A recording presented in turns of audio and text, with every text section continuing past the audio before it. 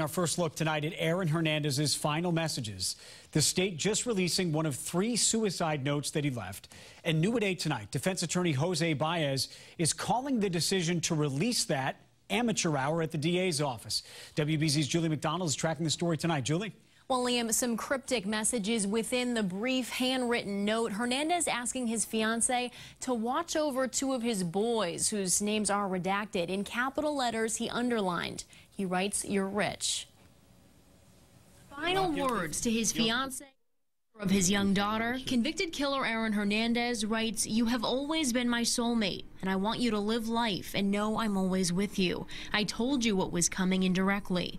The suicide note was released by prosecutors who were trying to convince a judge not to erase the former Patriots' conviction for the murder of Odin Lloyd. In one of his 10 final sentences for Cheyenne Jenkins Hernandez, he asks, "Tell my story fully, but never think anything besides how much I love you." New documents from the Worcester District Attorney and State Police include interviews with guards and inmates, almost all of whom did not notice any behavioral changes to suggest Hernandez was going to kill himself. He ends his final message writing, "This was the Supreme's, the Almighty's plan, not mine."